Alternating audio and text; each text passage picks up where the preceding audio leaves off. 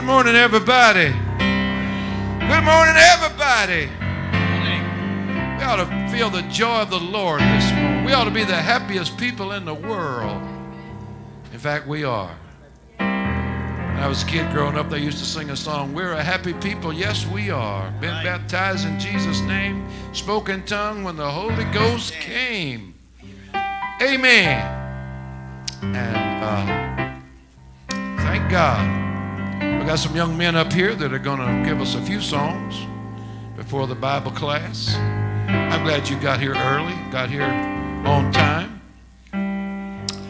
Amen. We are blessed. Can you say amen? Amen. Lord Jesus, we want to thank you that you're in our midst right now. You said where 2 or 3 are gathered together, you'd be there. And we know the devil's a liar. We thank you, Lord, for what you're going to do this morning. We have no comprehension, Lord, of how great and fabulous and magnificent you are. Let us get a glimpse of you today, Lord, in this service. Let us think your thoughts and breathe your breath. Let us be like Jesus. Quit being who we are and start being who you want us to be. Woo! Glory, glory, glory. Let's stand to our feet, everybody, and give the Lord some praise right now. Yeah. I thought Jesus. number one would surely be. Oh, that's right. I thought I could be. Oh, I can't do it. What I wanted to be. And I thought I could build on life sinking sand, but I can't even walk without you holding my hand. Oh, I can't even walk without you holding my hand. The mountain is too high, and the valley is too wide. Oh, down on my knees, that's where I learn to stand. Oh, I can't even walk without you holding my hand. Oh, I thought that number one, it must surely be me. And I thought I could be what I wanted to be. And I thought I could build on life sinking sand, but I can't even walk without you holding my hand. Oh, I can't even walk without you holding my hand. Oh, for the mountain is too high, and the valley is too wide. Down on my knees, that's where I learn to stand. But I can't even walk without you holding my hand. Oh, yes, I thought that I could do it all on my own. I thought I could make it all day long. And I thought of myself, oh, a mighty big man. But Lord, I can't even walk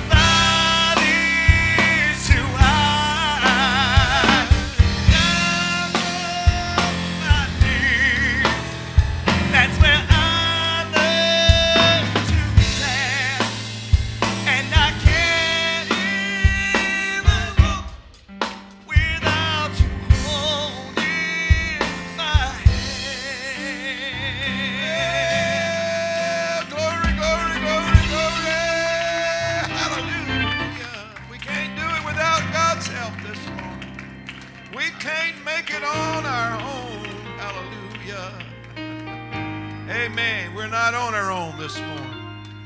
We got an undergirding power. One preacher said the power behind me is greater than the task before me. Turn around and shake hands with your neighbor and say everything's going to be all right. Everything, not just part of everything, everything. Everything is going to be all right. Hallelujah. Sing it. That Jesus shed for me. Way back on Calvary. Oh, the love that gives me strength from day to day.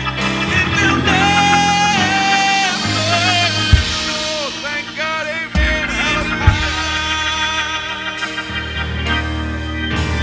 Oh, it reaches to the highest mountain, and it flows to the lowest valley. Oh, yeah. It's the blood that gives me strength on the day to day. It will never. It's found. Oh, it soothes my doubts and it calms my fear. And the same blood, it dries all of my tears. It's the blood that gives me strength on the day to day. It will never lose its power. It reaches to the highest mountain. Woo, hallelujah. And it flows to the lowest valley. Oh, it's the blood that gives me strength on the day to day. It will never, never, never lose its power. Oh, it reaches to the highest mountain, and it flows to the lowest valley. It's the blood that gives me strength from day to day. It will never. It will never. It will never. It will never.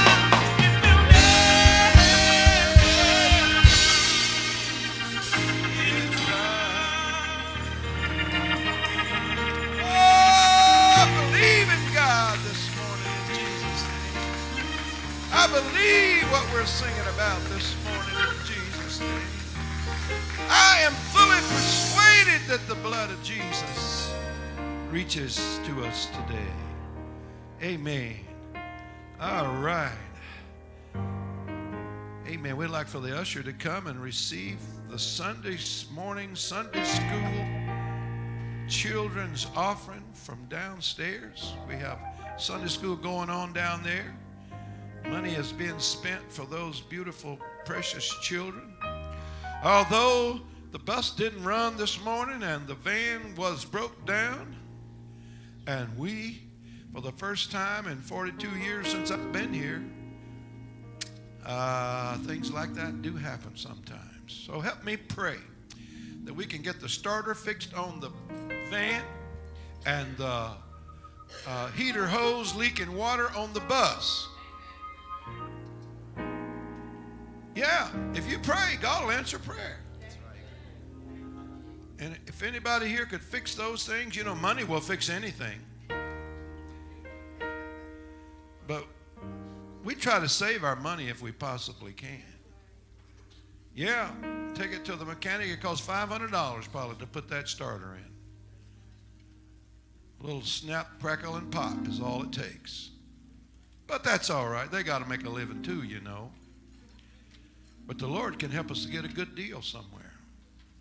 Get it fixed for just maybe $100. It's cold out there, though, getting underneath that. Let's don't go there. Brother Marion, would you pray over this offering?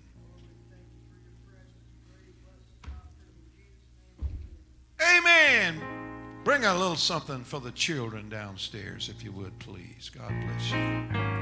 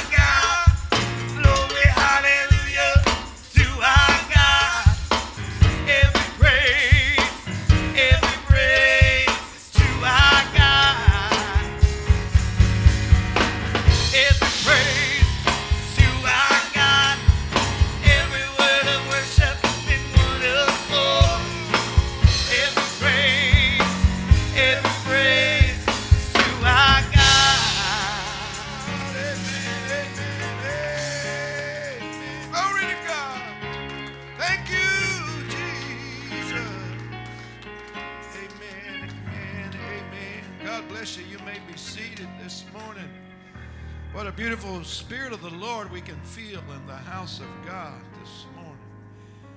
We are so thankful and blessed. Oh, we had a great time yesterday and last evening. We took the youth to Kansas City to go ice skating. And oh, man, did we ever have a good time. Amen. Just everybody feeling good. Yes. We got to singing there in that little walkway between the Crown Center Mall and the Union Station. You could feel the Lord in that house. They started out singing Silent Night, and then they started singing Amazing Grace, and I had to get them on video, put it on Facebook, and everybody's making comments, and people was clapping their hands. Center people were clapping their hands listening to us sing. Them sing. I wasn't singing. That's probably why it was so good. Hallelujah. Hallelujah. And we get to come to church this morning and feel the Lord some more. Oh, I know it may be cold outside, but it's warm in here. Amen. Amen. Well, we want to get into the word of the Lord. Sorry we don't have a powerful evangelist here this morning like we did last week. Wasn't that good? Oh, man. I love it when a preacher gets in his pulpit with the anointing of God. And but we're here today, and we want to discuss the Word of God. Not just the Word of God, but a particular part of the Word of God. And that is the divine nature, the nature of God. Peter mentioned that divine nature in 2 Peter 1 and 4, where he said we have access to a nature that's a little better than we are. Have you ever noticed how bad your nature is? I catch myself. I try to catch myself before I say it. I think it. Have you ever noticed you can't hardly say it without thinking it first? Let's don't talk about me. Let's talk about the divine nature. Amen. And I've noticed that. Have you ever noticed people that were just naturally good-natured people? They could forgive when they got done wrong.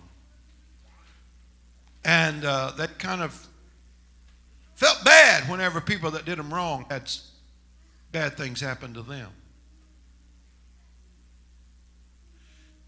And they grieved over the suffering of their enemies.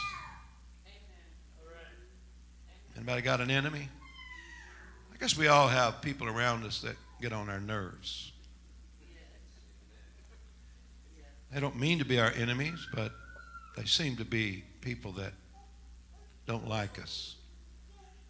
Can you love your enemies? Can you forgive your enemies? Those people that do you wrong?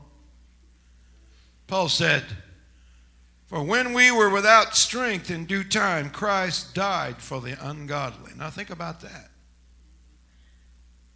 Christ died for his enemies. Christ died for bad people. For scarcely for a righteous man will one die.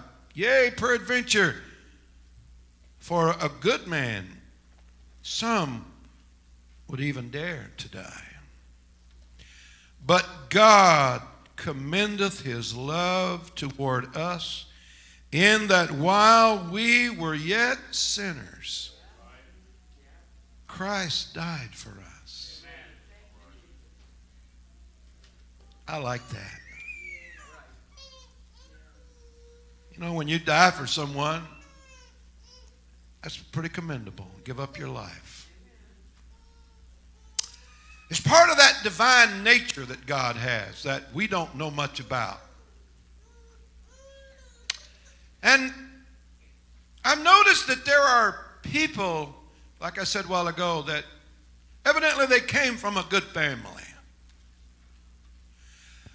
I came from a mediocre family.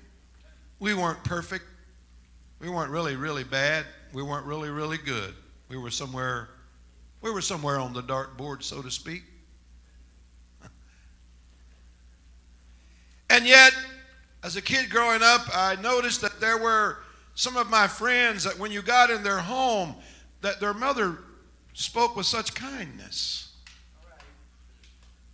And their dad seemed to speak with kindness that I was kind of not used to. I liked it. I did. I thought that's really neat to talk to one another like that. I guess where I came from, we didn't talk to one another real nice. And I play handball with a man at the Y that he's so selfless that he's donated money to the Y. He's a man of means, and yet when they put his name on the floor, when they redid the floors on the courts, the handball courts, they have 4 of them, and they put his name on the floor of the handball court, and he demanded that they take his name off of that because he didn't want his name on there because he's such a humble guy. How many of us would do that? And I've noticed that he's very selfless and very kind, never speaks with strife in his voice. I've never heard him raise his voice. And thought, it'd be neat to be raised by perfect parents. I wasn't raised by perfect parents. But I've been adopted, hallelujah, into a beautiful family where people esteem others better than themselves. I've been adopted into a family where people don't look on their own things, but they look on the things of others. I've been adopted into a family where we prefer one another. And we don't step on one another. And we don't hurt one another. And if we find out we did, we apologize. And we keep things right with everybody around us. If you didn't grow up in a family like that, I got news for you. You can be adopted too. You can have righteousness put on your record just by believing and receiving. And when I think about the family of God in the Bible, when I read about the genealogy of Jesus, you know, it's in 2 places, one in Matthew 1 and Luke, the 3rd chapter. It's the genealogy. It's his history. It's his ancestry. It's his family tree. It appears that God was looking for a good family, doesn't it? Of all the families of the earth, it appears that God looked down and he saw a man by the name of Abraham. And I don't know what it was about Abraham, but he was just a naturally good guy. You know how I know that? Because he had a nephew by the name of Lot who had a lot of flocks and a lot of herds, and they got into it with one another, and there was quarreling between the herdsmen of Abraham and the herdsmen of Lot's, and Abraham had this amazing attitude. He went to Lot and he said, you know, if these guys keep on fussing, you and me liable to start fussing, and we don't want to do that. And so he said, Lot, maybe it's time for us to kind of part company. And he said, if you go to the left, then I'll go to the right. But if you choose that part over there to the right, I'll go this way over here. You decide which you want. Boy, what a spirit. I'm willing to take second best. I'm willing for you to have something better than I've got.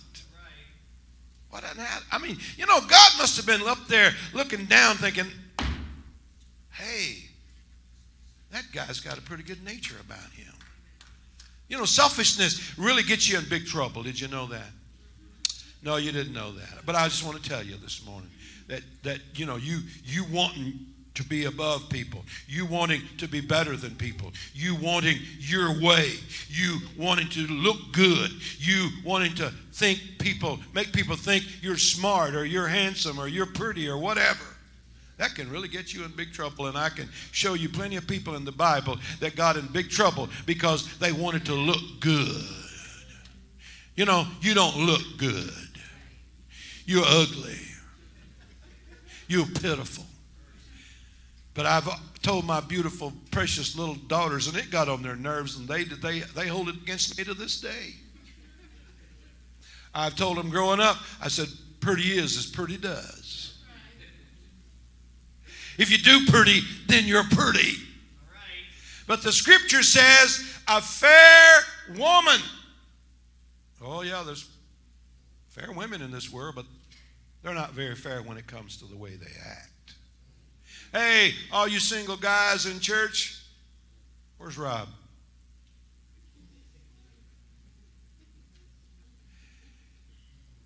The Bible says, a jewel in the snout of a pig, so is a fair woman without discretion. A jewel in the snout. Have you ever seen a pig? I'm telling you, they're the ugliest things you ever saw in your life. They act ugly. They're selfish. They root one another out when you pour the slop in their trough, and they just eat as fast as they can because they're selfish. And if you get out in the woods down in southeast Texas where I'm from and you see a wild hog, you better run, because he's got a big old tusk that comes out of his mouth, and he'll rip you to shreds with that tusk if you mess with him. That's the way some of these fair women are. Without discretion. Hey, you need discretion. Discretion is the way you act. Discretion is really, really wonderful to have. And the only way you can get that is be a partaker of the divine nature. Get filled with the baptism of the Holy Ghost. And I'm supposed to be teaching, and I was fixing to start off preaching. You need the baptism of the Spirit of the Lord in your life so you can be adopted. Paul said that we cry, Abba, Father. God has sent forth the Spirit of His Son into our hearts, crying, Abba, Father. We got the Spirit of Jesus in us. And we got the spirit of hell in us too. Anyway, Abraham had this amazingly wonderful nature about him that he could just take whatever was left. Then we find some more about Abraham, that he was patient with God. God said, you're going to have a son. Your children are going to be as numerous as the stars of the heavens. But he waited 25 years. How many of us could wait 25 years believing God for a promise to be fulfilled? And we wait for God for 30 minutes, and we're all mad and upset. And where's God at? Why didn't God hurry? Well, hurry up, God!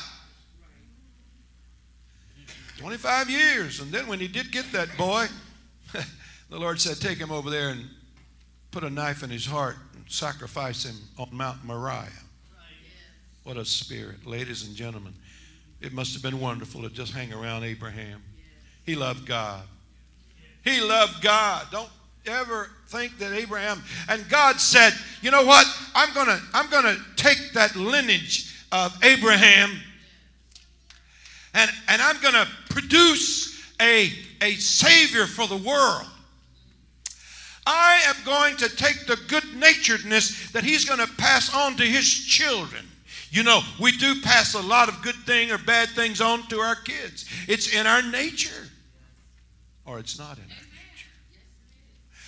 But I don't care what nature you got this morning. You can lose your family nature, and you can get the nature that God wants you to have. Now are we the sons of God. Think about that. We are right now. We are sons and daughters of God because we're praying every day. We're reading our Bible every day. We're going to church as often as we can. We gather together in prayer, and we just pray for that divine nature and asking God to help us. Does anybody here ask God to help you every day? I was here praying this morning in the church, and I said, God, I can't do this. I can't do it.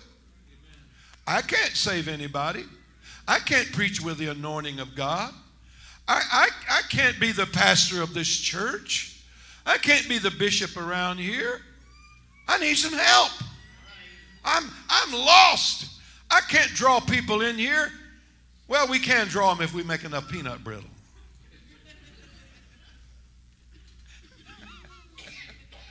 Actually, I've thought about having a commercial stove put up around the front of this pulpit here and us start making peanut brittle like you can't believe, because people have been stopping wanting peanut brittle all week long. We've already had 2 show up this morning. Didn't even come to church, but they come wanting peanut brittle.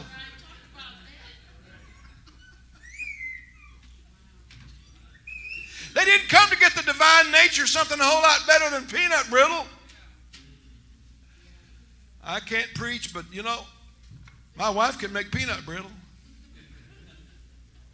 And you get down there when they're making peanut brittle and everybody's happy and joyful and laughing. And you ask them to come to prayer meeting. They come walking in with the basset hound look.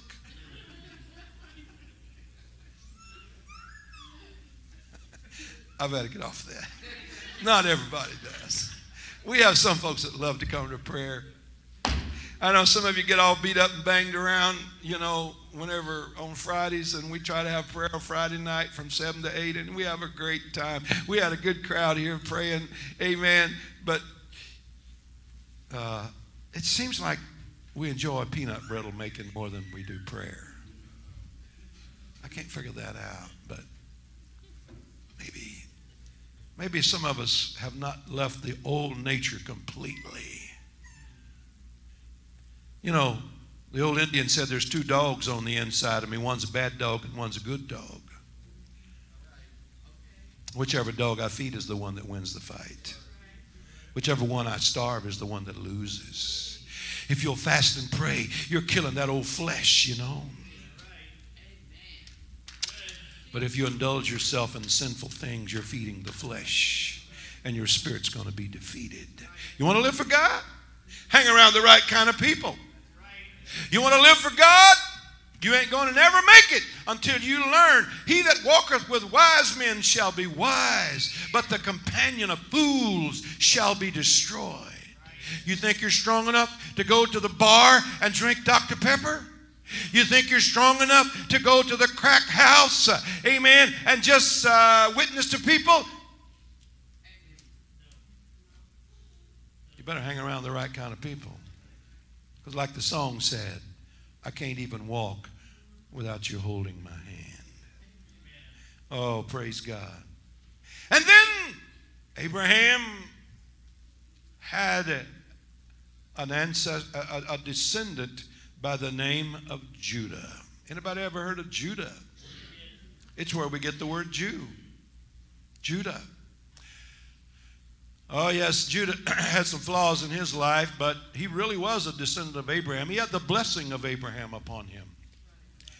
We don't see that blessing too much because Judah was the one that come up with the idea of selling Joseph into the land of Egypt, and perhaps that might have been the hand of God that spoke through Judah on that memorable occasion when the other 9 brothers wanted to throw him in the pit and let him starve to death. Joseph was that favorite son. I don't have time to tell the whole story. But it was Judah that looked up and he saw a caravan of Midianites and he said, we could sell our brother as a slave and we could benefit from it. And that's what they did. But after about 20 years, Judah had experienced a little bit of life. He'd experienced a little bit of, he kind of grew up a little. Aren't you glad we do kind of grow up after a while?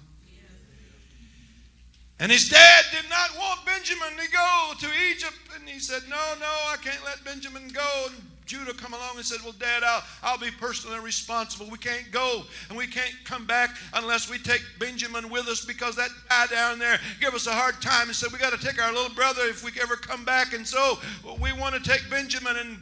And Jacob said, okay, but you're responsible, son. And when Joseph incognito got to messing with all of them, and he had Benjamin framed. Looked like Benjamin stole the cup, and they were going to put Benjamin in prison, and really Joseph just wanted to be with his little brother and reveal himself to his little brother incognito, and he didn't want them other guys that hurt him to know what was going on. And I don't know what was in Joseph's mind, but it kind of got messed up when Judah stepped up and said, let me be put in prison for my brother. Whoa. Say that again, Judah?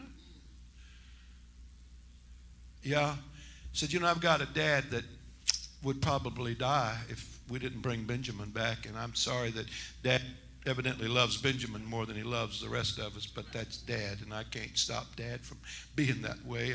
But I still love Dad, even though he may have a few flaws. Huh? Joseph must have thought, what? What am I hearing here? That don't sound like the Judah I used to know. Judah, have you changed? Yes.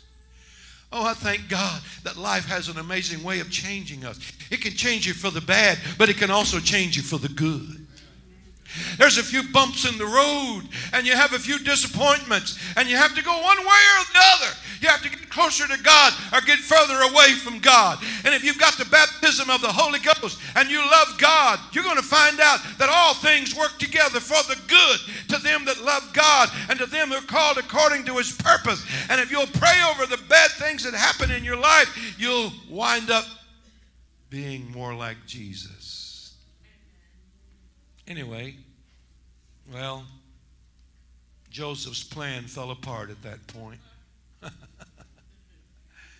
When he saw that Judah was willing to take his little brother's place and take the guilt.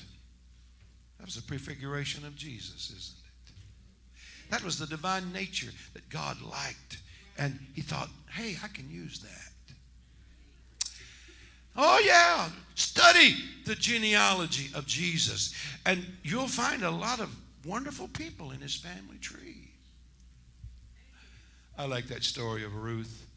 Now, boy, this is really amazing that God would see a little girl over there in Moab,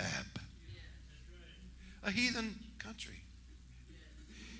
And he would say, I would like to have a little some of that in the man that I'm going to produce. The man that's going to be his mother is going to be related to her. Oh, that Ruth, wasn't she a precious girl? Yeah, she married Elimelech's son and Naomi's son. And it was just kind of amazing that God really probably didn't want Elimelech and Naomi to go to Moab just because there's a famine in Bethlehem doesn't mean you got to run off. But they did. And the two boys married two girls in Moab. And one of them, well, they both died. The husband died. Elimelech died. The two boys died. And all Naomi had was two ex-daughter-in-laws. She said, I'm going back home. Ruth said, I want to go with you. No. You're going back to your gods. You're going back to Moloch. You're going back to your people. And there was something in Ruth that said, I don't want to go back to my people. Something wrong with my family. Something wrong with the people that I grew up around. I feel something pulling on me. I want to know more about this God that you serve. I want to know more about your people, your family. Woo! She said, no, go on back home, Ruth. Just be like your sister, Orpha. She just gave me a little peck on the cheek, you know. She just gave me a little kiss, and she went back to her people. But evidently there was a little something got a hold of Ruth, and I don't know, maybe it was God, I don't know. But her words are recorded in the Word of God. Ruth said, entreat me not to leave thee, or to return from following after thee. For whither thou goest, I will go, and whither thou lodgest, I will lodge. Thy people shall be my people, and thy God my God. Where thou diest, I will die, and there will I be buried. The Lord, now this is all capitals here, the Lord. That means she knew something about the Lord. She had the latest revelation of who God really was. She didn't say Elohim.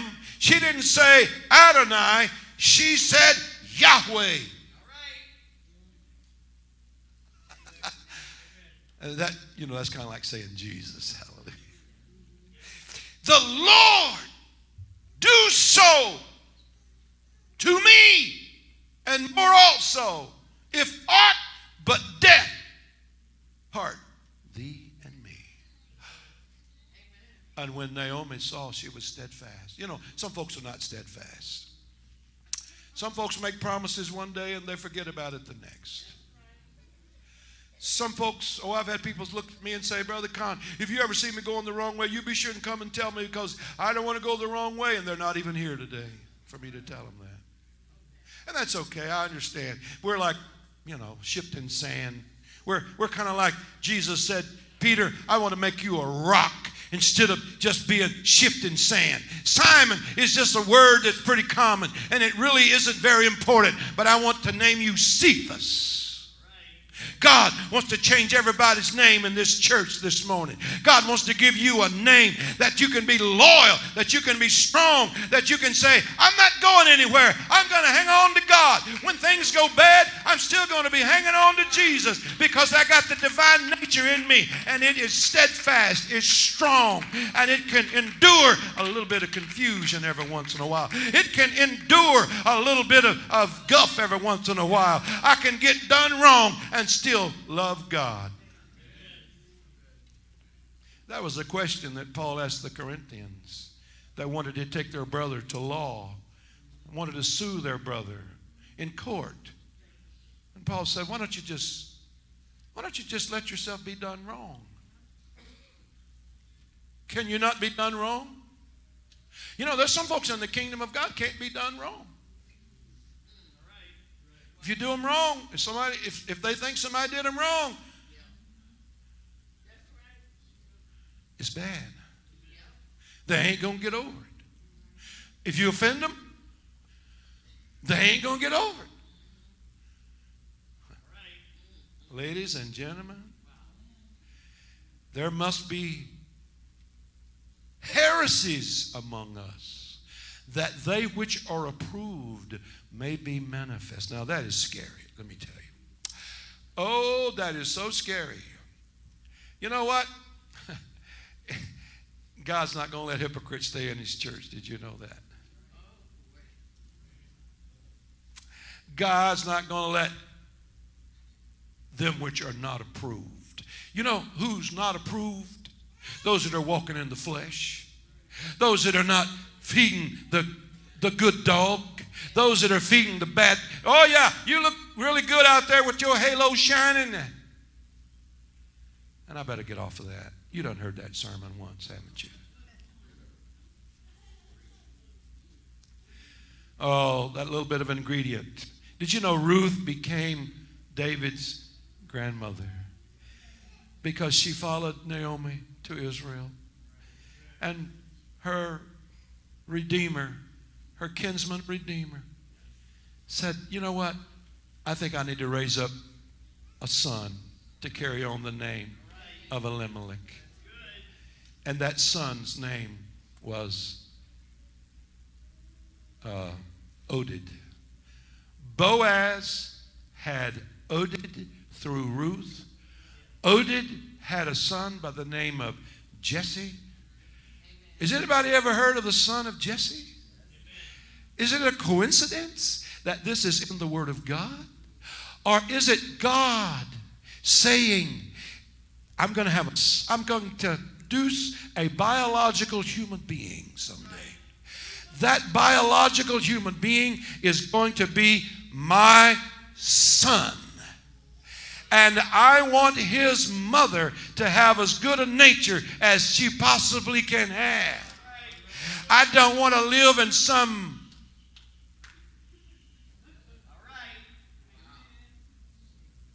well, I don't know how to finish that sentence. Sometimes it's best for you to just stop in mid-sentence and not finish it.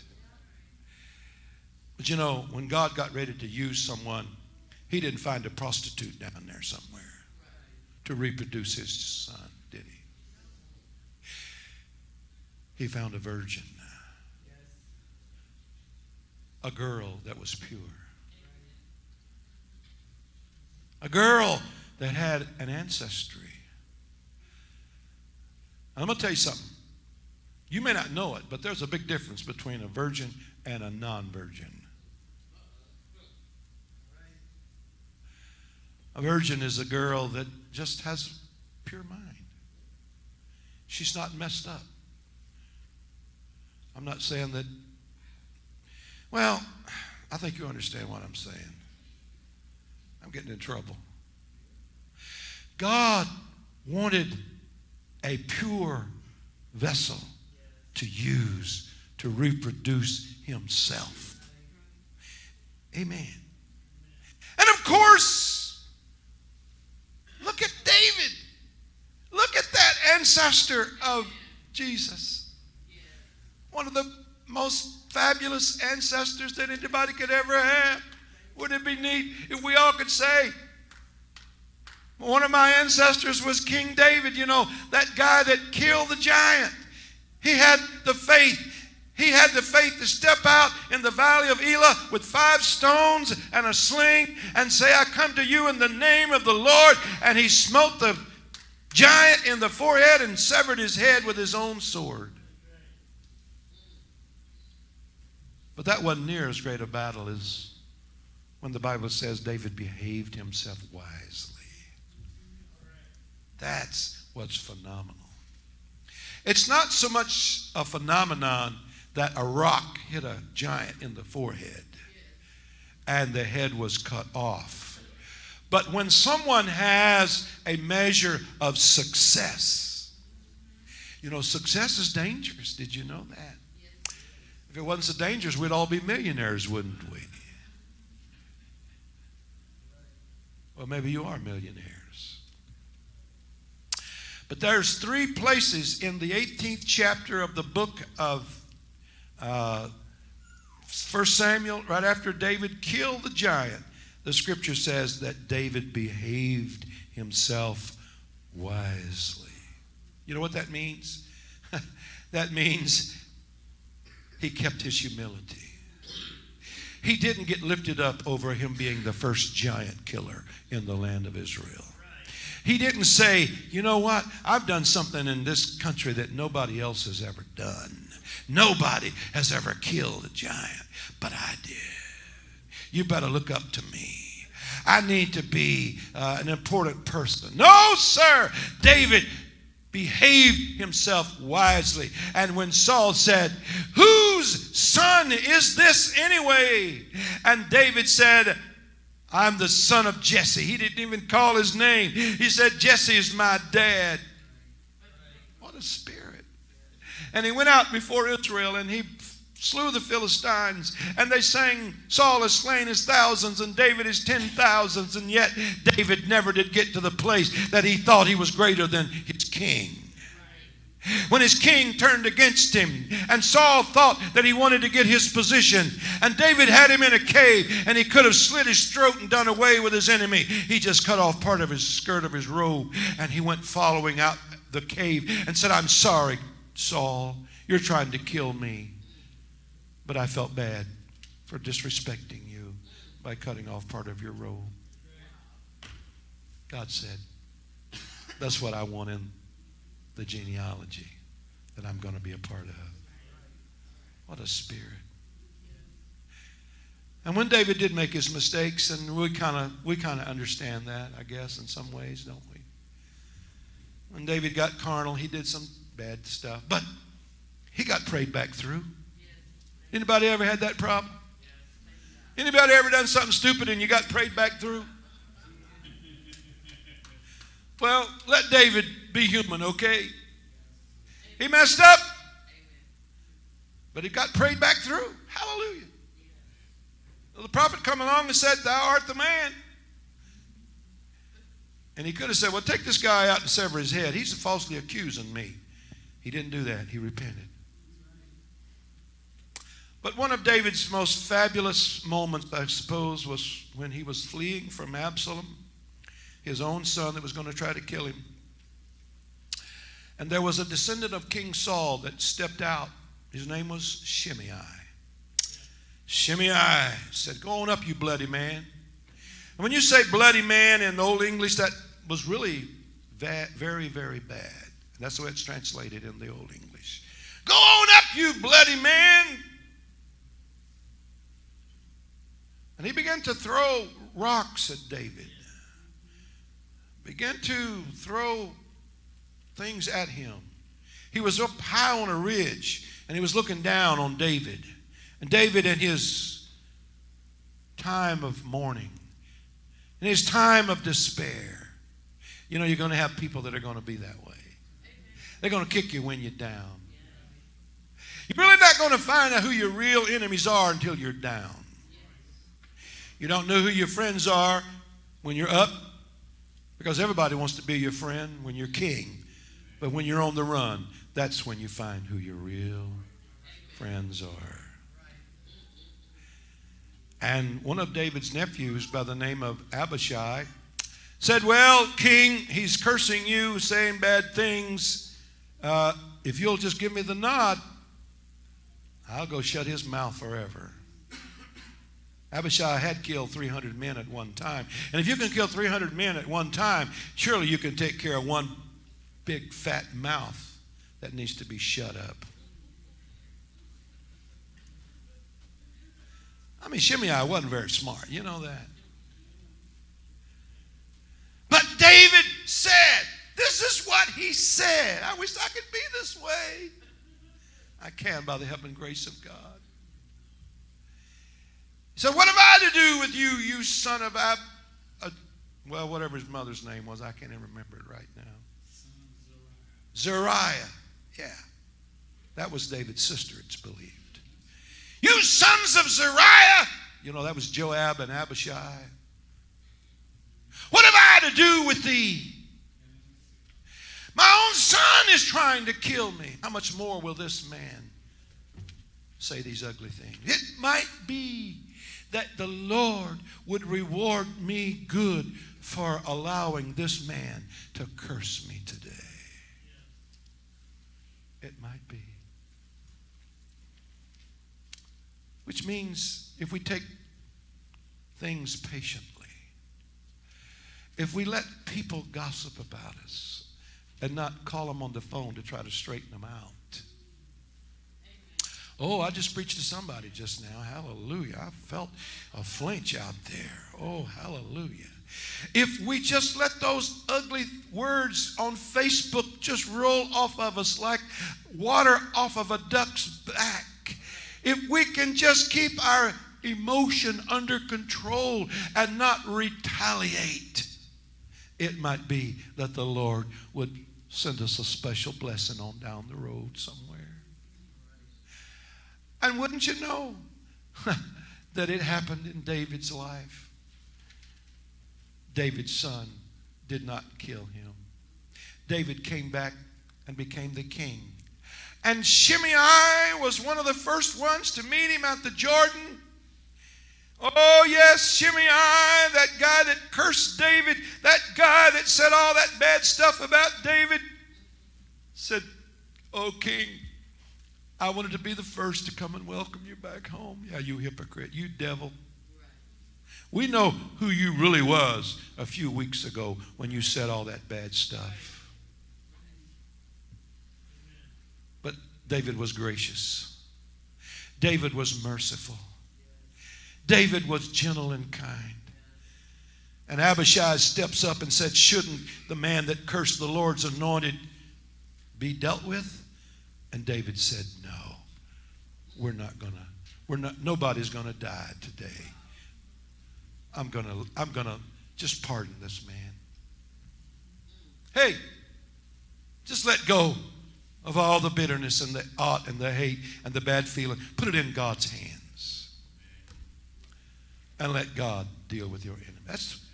And so, ladies and gentlemen, we come to that moment when that baby was born in 4 BC by the name of Jesus. And it all comes to a climax. The entire Bible comes to a climax in the 22nd chapter of the book of Luke, where Jesus was praying in the garden.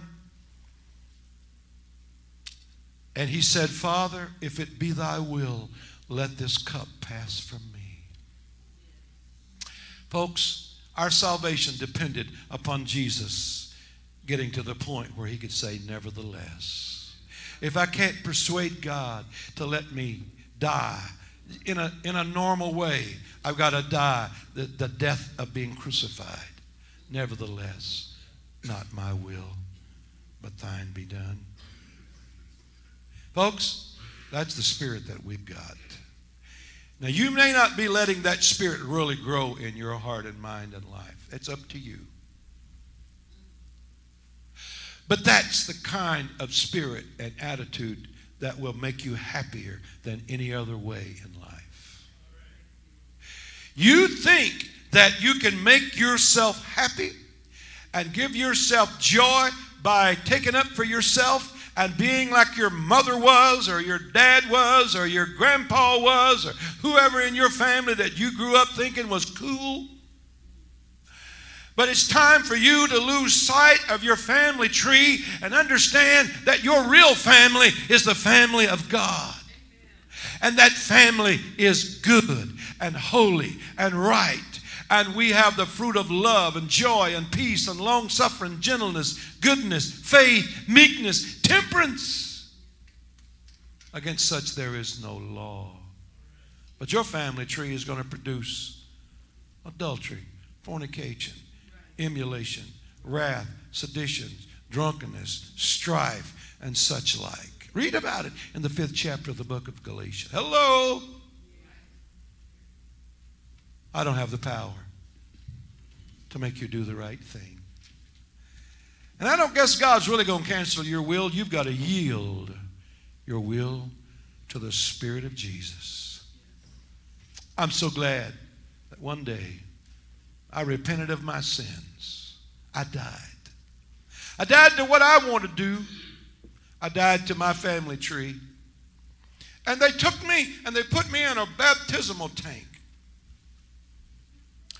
And they buried the old man. And I rose to walk in newness of life. And I got the baptism of the Holy Ghost. God took this old tongue of mine, and I spoke in a language I didn't know much about.